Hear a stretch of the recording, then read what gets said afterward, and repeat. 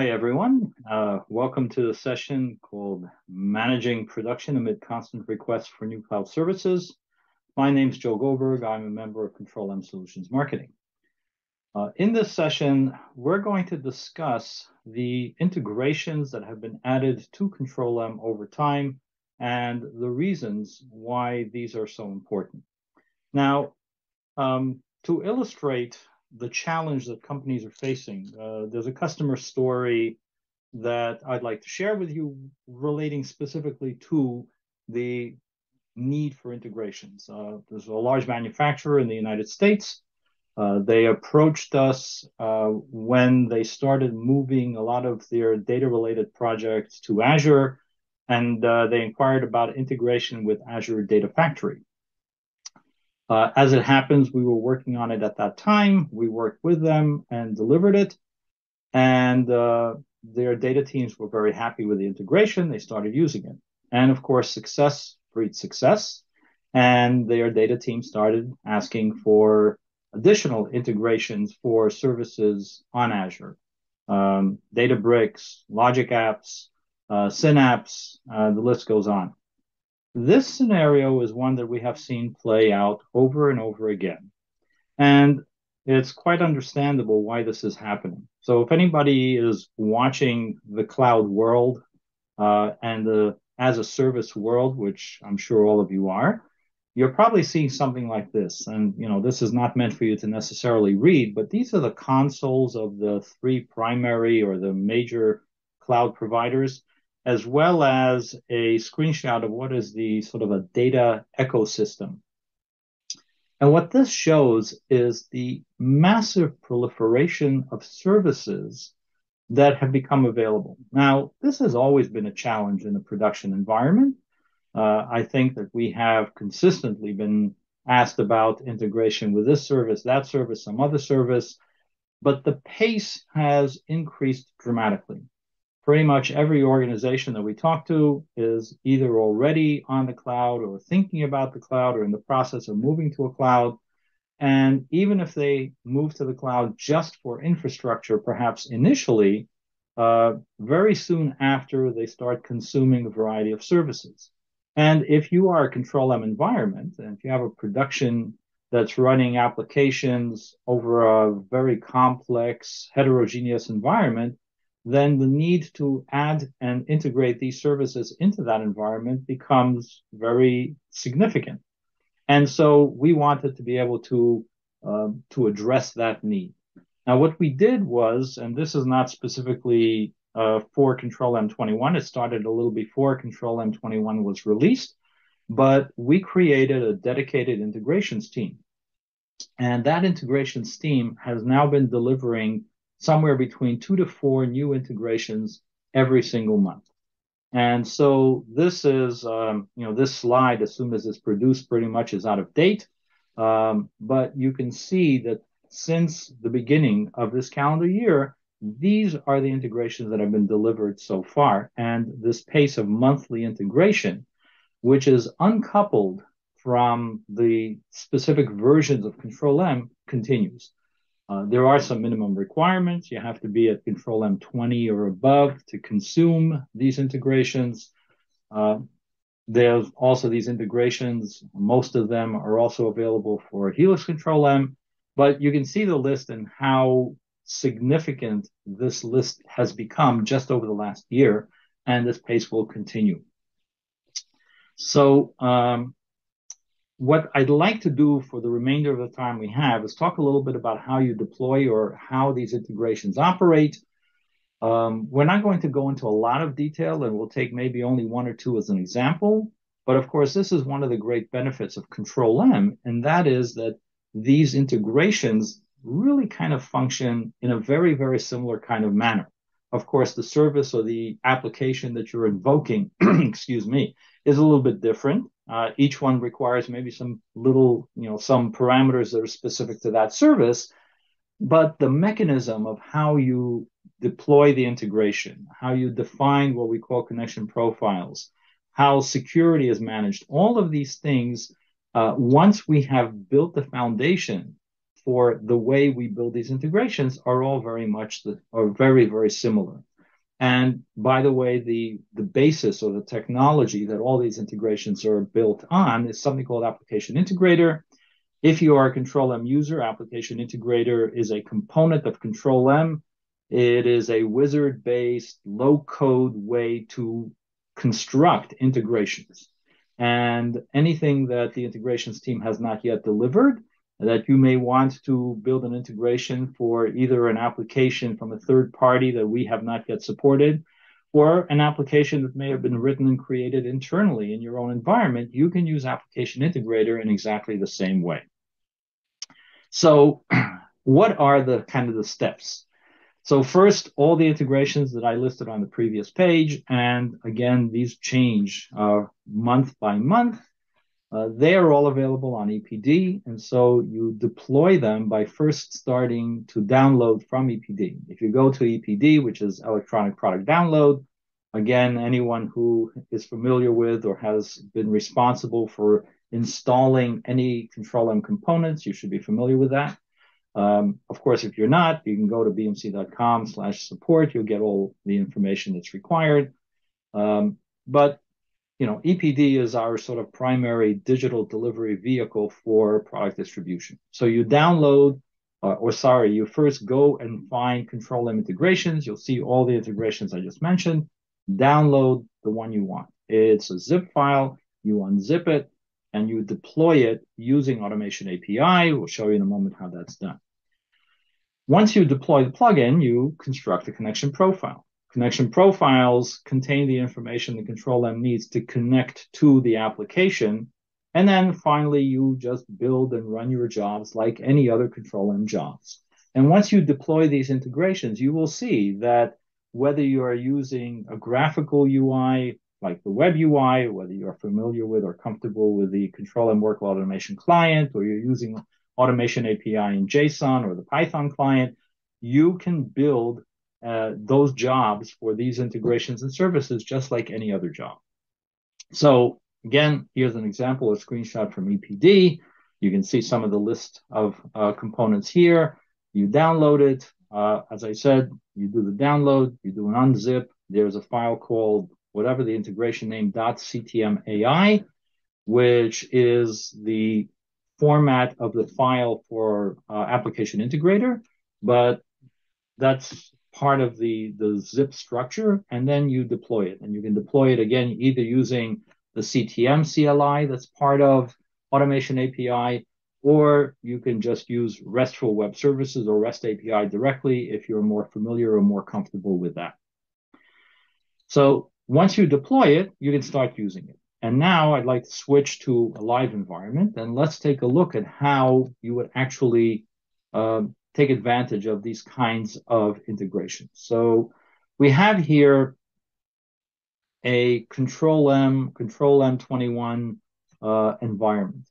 And not all of the integrations, but a bunch have been installed and deployed. And so before we start looking at how we actually build jobs, let's take a look at some of the integrations that are deployed here and some of the functionality. Now, one of the other things that I didn't mention, but I'm going to point out as we talk about this, is I think I mentioned that there's sort of fundamental or foundational capabilities that were required that really apply to almost every single cloud service, and that is security. Now, we'll touch on the different flavors of security, but you should just be aware that we support not only sort of a user and password kind of mechanism, and again, each cloud vendor has a different nomenclature and how do they describe that, but we also support the cloud security, which allows you to really kind of remove Control M from the business of having to manage credentials. We'll see those as well. Okay, so let's start by also examining the agents. Again, as I said, this is a very modest environment. There's one agent on Azure and one agent on AWS. The mechanisms for other clouds, such as Google, are exactly the same, but I wanted to be able to kind of give you at least a flavor for what are the options that are available. So if we look at our Azure agent, it is running on an Azure VM.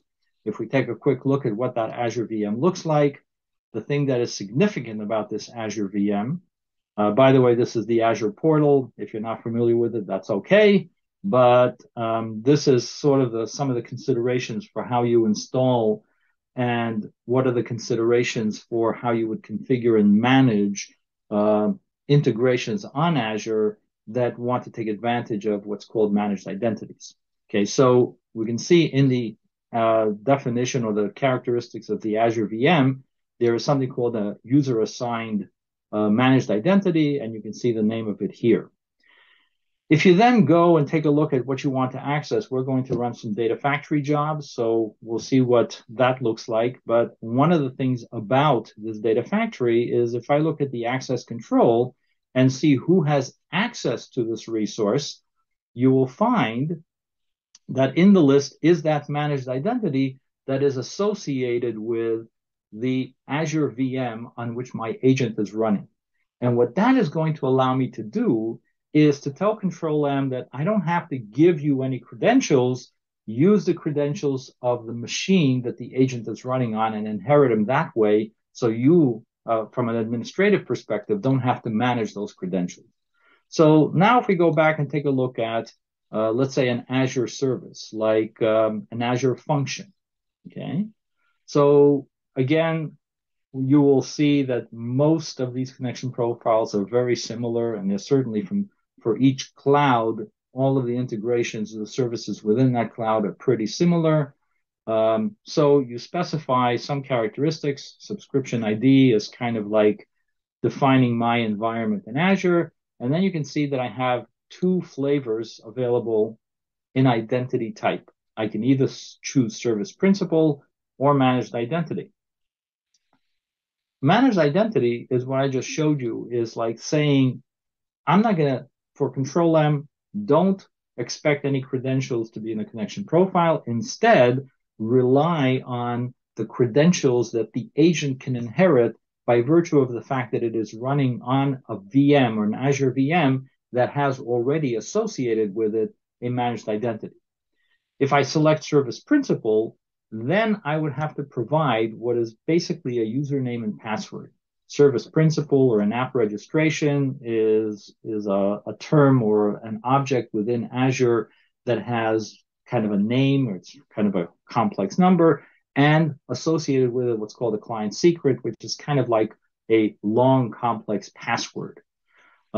And then you would have to provide and manage that in your connection profile. So if your client secret changes from time to time, and by the way, of course, Azure recommends that you do change and sort of cycle through client secrets on a regular basis, you would have to update your connection profiles. By using managed identity, you can skip that process. Okay, so you can see managed identity, there's really no other information that I need to give Control-M, because by virtue of running on a machine that has a managed identity associated with it, that's how the security will be provided for the Control-M jobs. This is true for Azure DF. So we saw the Data Factory or Azure Data Factory. Again, also managed identity. And the same kind of approach is taken with the other clouds. So for example, Glue, which is an AWS service, if you happen to be using AWS instead of or in addition to Azure VM, if you want to run Glue, which is kind of an ETL service available on AWS, I have the option of selecting IAM role as the authentication mechanism. And IAM role in AWS is kind of equivalent to managed identity in Azure. So let's take a quick look at the AWS console. So you can see this is the machine, and I'll show you momentarily that this is the machine that I'm running on or in the AWS space. And you can see that it has an associated IAM role, which you can see here. And so that is what I am going to refer to in my connection profile, saying that that's the IAM role that I am expecting. And, there's various ways to modify that, but I am not going to provide any access key or secret key ID, which is kind of the equivalent of a username and password. because I don't want Control M to have to deal with managing those credentials. Instead, I'm going to rely on the agent. Okay. Okay, so that's an example. And by the way, in Google Cloud, just for completeness sake, there's something called service account or default service account, which can be associated with a machine that runs or a VM that runs in GCP. Now, these cloud services do require that the machines that the agent is running on are deployed in that cloud. So it has to be either a Google Compute Engine VM, or it has to be an Azure VM or an AWS EC2 instance if you want to use managed identity. If you either don't want or cannot have an agent running on those kind of machines, then you can use the other authentication mechanisms.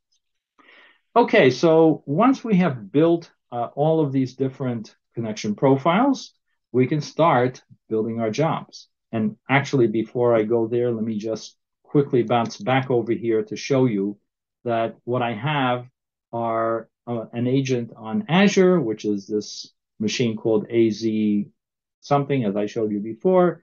And the EC2 instance that we looked at before is the one that's running on AWS. Okay, so let's take a look at this scenario where we have a whole bunch of different services that are that we want to be able to integrate with. Now, chances are you're not going to have a single workflow that's going to have all of these services from a whole bunch of different clouds. This, of course, is constructed for an example. But the intent here is to show you how these jobs look and how similar they are. What are some of the things that you may want to consider when you combine them with some of the other features and capabilities that have become available in Control M21 very recently. Okay, so here is our Data Factory job. Notice it is using the connection profile of Azure DF. There are a couple of things that you have to then specify to tell Control M, which in turn relates to how Control M interacts with Azure, about the data factory that you want to run. The things that are required in addition to the connection profile, again, this is specific to a data factory, is something called a resource group, which is an Azure object, and then the name of the data factory, and within the data factory, the name of the pipeline. If we quickly switch back to the Azure portal, this is the data factory that we are looking at. And if I look at the overview, we can see that the resource group is here. So I get the information from there. The other information is gotten, well, either I already know the name of the data factory, so that's something I would have to provide. But if we take a look at what an Azure Data Factory looks like, in case you're not familiar with the Azure portal, let's take a quick look at what we're actually going to be running. So here is a bunch of, well, a couple of pipelines that I've constructed, and there's one very simple one. This is the one I'm going to run. I have some more complex pipelines, but this is what I want to run, and I will accomplish that with the job definition that you see here now before you. So you can see the resource group, you can see the data factory, and the name of the pipeline. If this pipeline had some input variables, I would be able to provide them here in the parameters section, but I don't have any, so I don't need to provide anything here. If we take a look at another job for another integration, so this is Azure Synapse. Again, another service, also quite similar to Data Factory, has some slightly different functionality used by different folks for slightly different functions, but I have a connection profile. I think we quickly browsed it. But in addition, again, I have a pipeline name and some parameters. So this one is even simpler. Notice, however, that I am running this on that VM, or sorry, on that agent, which is an Azure VM. And if I go back to the Azure Data Factory, you can see that as well. If I were to run this on a different machine, I could do that, but the connection profile would have to provide credentials that were not tied to the machine of the agent And so I would need a different connection profile. Before we get too much further along, there's one other thing that I'd like to mention, and this is a feature, well, there's a couple of features that are embedded in this workflow that are unique to Control M21, and I think they're kind of important. One is, well, actually, you know what? Let me order this because I think we want to run this and see how it runs. So we'll look at it in an execution. And I'll talk about this as we go. So the first thing is what you have just seen here. It says that run is partially succeeded because I have a job here that only runs on certain days and it's not scheduled for today. So you can see what the flow construction looks like. There's some dependencies on this particular job. And typically, if this job was not here before Control M21, you would have to perhaps either have a different flow or you would have to handle it some other way. If we switch very quickly to our monitoring and look at how that job ran, or that flow ran rather, we'll see that it was constructed and the job was logically removed and all of the conditions for this flow to execute were kind of reconstructed and reconnected by Control M automatically. This is a feature called Bridge that you may have seen in Control M21 discussions previously. But this together with another feature, which is this reference folder, allows greater flexibility among teams so that you can have, let's say, a separate team responsible for their workflow, and you can include, in effect, or embed their workflow in yours without having to know much about it. So if I go back to planning and very quickly just take a look at how this appears, you can see this is called a reference folder. The way this is constructed is by checking the reference checkbox. And now I can have a completely separate team that could build and manage this workflow, and then I can just simply embed it in my workflow, and using a combination of this and the bridge mechanism, that other group can construct whatever kind of scheduling is required for their workflow without necessarily impacting my workflow, without me having to reconstruct or be dependent on the jobs that they have created. So we only have a couple of minutes left, and this was really intended as a very quick flyby. But I think at this point, I would like to just check very quickly if we do have any questions that have come in over chat meanwhile. It seems like we do not. So I do have a couple of minutes maybe to spend on a couple of other things, just to mention some of the capabilities that have been added in Control M21 that are, I think, interesting in the context of integration. So when we looked at centralized connection profiles, there's a couple of others that are of interest. So these are really in an MFT concept, more in a context of MFT and file transfer, but still are cloud services that have become available in Control M21. So Azure Cloud Storage or Blob Storage was supported as of Control M20 Fixpack 200. But in Control M21, we have added support for what is called Azure Data Lake Storage. And if you look at the connection profile here, again, if you look at the storage types, you can have Azure storage. Sorry, you can also see that Google storage, of course, in S3, which is AWS storage, has been supported. And the storage subtype is either conventional blob storage or, again, as of Control M21, data lake storage. There's also similar support has been added for all of the other, or many of the other storage types, including in S3, support for what's called private link. Okay, so I see that there is a a question. I'm not sure. The question that is being asked is, how much longer do we need to use CCM? So everything that I have done here, of course, is through the web UI, and you can see that you can continue or you can use the web UI instead of the CCM. So I'm not sure if the question is asking how much longer we are forced to use CCM or how much longer we will still have CCM. I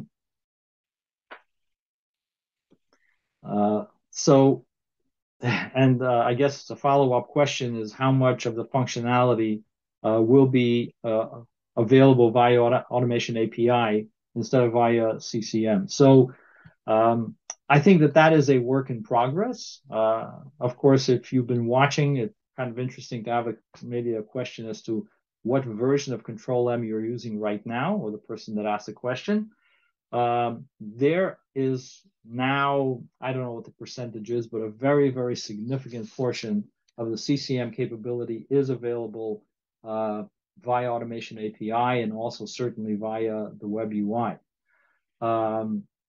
But this is a version by version kind of an effort that has been ongoing for a while, and the intent is, of course, to eventually, I think, retire all of the thick clients, both for job management, monitoring, as well as administration.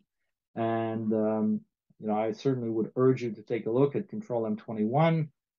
There's lots of new capabilities that have been added into the web UI, and the automation API component, of course, is modified and enhanced on a monthly basis, completely separate from Control M releases.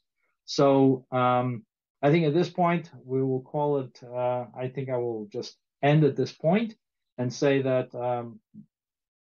my contact information, by the way, is joe_goldberg@bmc.com. You feel free to contact me with any questions that you may have that we didn't get a chance to discuss or answer in the session. Thank you very much for attending. I hope you enjoy the rest of the event.